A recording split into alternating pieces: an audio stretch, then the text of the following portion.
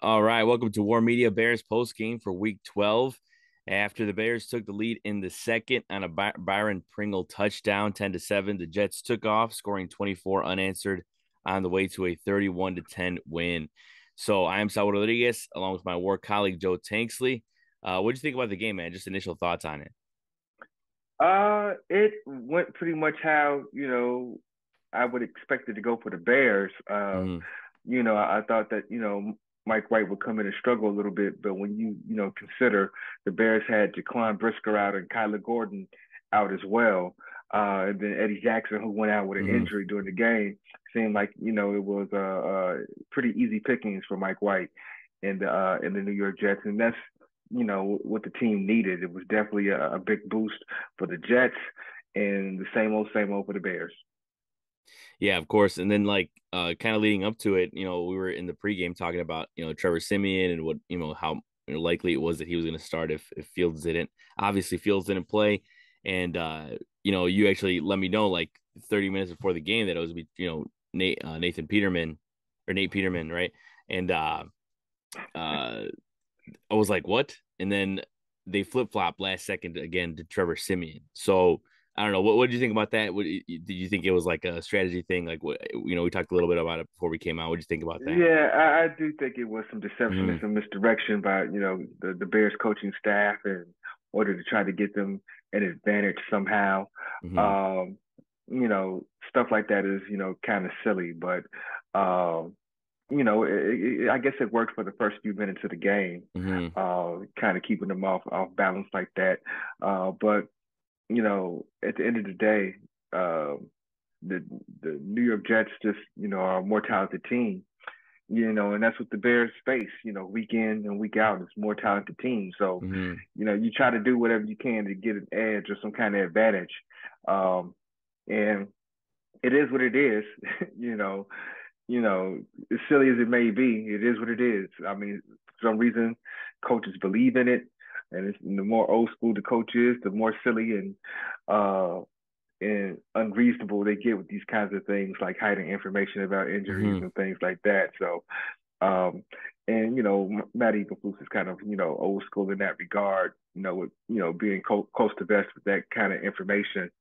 But um, it is what it is. I was really, thought that, Nathan Peterman was going to start. They said it. He Trevor Seaman had an oblique injury. He didn't look hampered or anything out there. So I was just, you know, it was just weird. Mm-hmm. Yeah, and it kind of reminded me. It kind of reminds me of like Dusty Baker does that type of thing too, where like he'll won't name a pitcher for like a playoff game like until like the night before, even though like a lot of teams will Mm, name them like a couple days before. It's just like they always just mm, want to keep some things close to the vest all the time, especially in big games. But yeah, for the game like this, it's kind of funny. So right. but when it comes to Mike White, you mentioned him already, after that opening drive, I was like, here we go, because he went 6 for 7, had the touchdown, and it really was a sign of things to come because he threw for 315 yards, 3 touchdowns. Were you surprised, or how surprised were you, I should say? Like what did you think about his performance? You know what? I wasn't surprised at all because that's what the Bears have done this Mm-hmm. year, as far as on the defensive side of the ball. And this is a kid that's very capable. He proved it last year.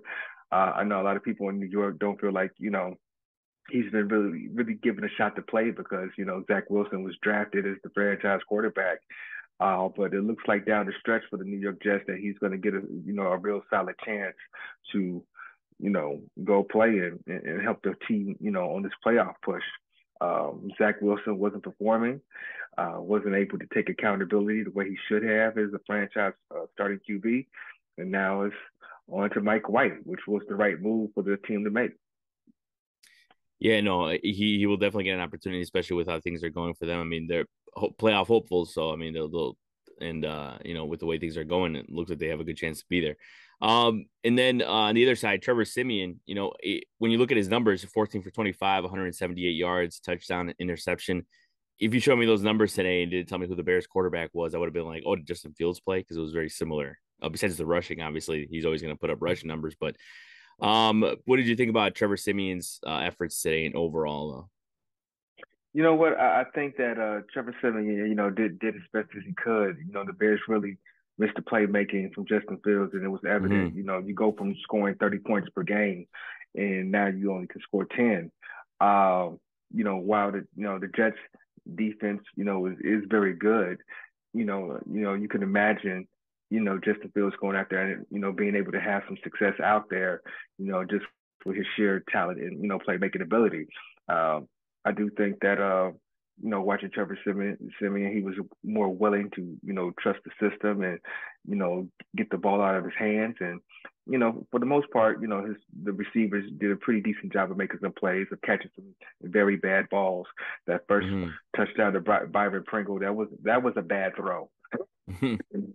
But Byron Pringle was able to make an unbelievable catch, and they scored a touchdown. Byron Pringle, you know, he kind of stood out to me because he was targeted a few times with, he came down with some tough throws. Hmm. So I think he deserves an opportunity to to get some more balls thrown his way, and it might happen. With Mooney going down in the game with an injury, and it looked like Claypool was kind of dinged up as well. So, I think Byron Pringle, acquitted himself well, coming up with some tough catches, in some really key situations in this game. I was happy that, they kind of unlocked Claypool a little bit and got him some, throws downfield. He was able to make a big catch that, Hmm. that first target in the end zone. Sauce Gardner, but I felt like, Sauce Gardner got away with some pass interference, in that regard. So, it seemed like he was more in the mix this game, and hopefully he's healthy come next week, and he can build on that. Yeah, no, and what's up with all these injuries, man? I mean, football is a game of you see injuries Well, every week, you, but that's a lot. it was pointed out that Hmm. I'm not sure if it was you who pointed it out or somebody who Hmm. pointed it out. I think it was Kyle actually. Kyle Hmm. Means pointed out that MetLife Stadium is one of these stadiums that got that controversial field turf issue, where Hmm. the Yeah. NFL, the NFLPA is kind of like, this is bad. Yeah. And so, and we saw it a few times, with guys getting dinged up. Eddie Jackson, he was having a really good season. As a person who's torn both of his Achilles, it looks like an Achilles. Hmm. I'm not in the medical tent. I'm just going off an experience and what it looks like. And I've seen it and I've been there. And so hopefully it's not, but that's my initial gut reaction. Oh man, yeah, that would be rough. So we'll see what happens there, and plenty of injury updates gonna need to be released. But at least some positives. I mean, like Jack Sanborn once again. The Lake Zurich native man. 15 total tackles, 10 solo, one for loss. What do you think about his performance? I mean, that was when he was one of the only bright spots in this one. You know what? I mean, it's hard to say that anybody on that defense had a bright spot, but Yeah. but he plays hard and he gets in position. He's where he's supposed to be to make plays, and that's all you ask. I think with a player like him, he's playing hard. He's really living up to that hits principle. Hmm. Um, and he's earning an opportunity to be here next year, Hmm. and that's what this opportunity is for a lot of those guys on that defense. You got a lot of guys with 1 year deals, prove it deals, a lot of cast offs that are playing for another opportunity. Yeah, and also next week it doesn't get any easier. Look, we get it, the Packers are not who they always are, but compared to the Bears, they're still, a threat in general, because especially if we don't have Fields, if Fields doesn't play next week. And you said it before we came on, I'm sure Fields will try, to play in this one. Uh but what do you expect for next week's, matchup between the Bears and the 4-7 Packers? Well, you know what? The Packers are having a season that they did not expect to have, and now everything is not right in Green Bay, and I think that the Packers are used to having success against the Bears, and they're going to come in and do what they always do, win. It's up to the Bears and the coaching staff to come up with a game plan to kind of change the tide a little bit. Uh, you know, and so I think that the the Bears, they've been in, they play hard, to the end of the game, and I think that they're always going to have a shot. Hmm. It'd be interesting to see if Justin plays in that game or not.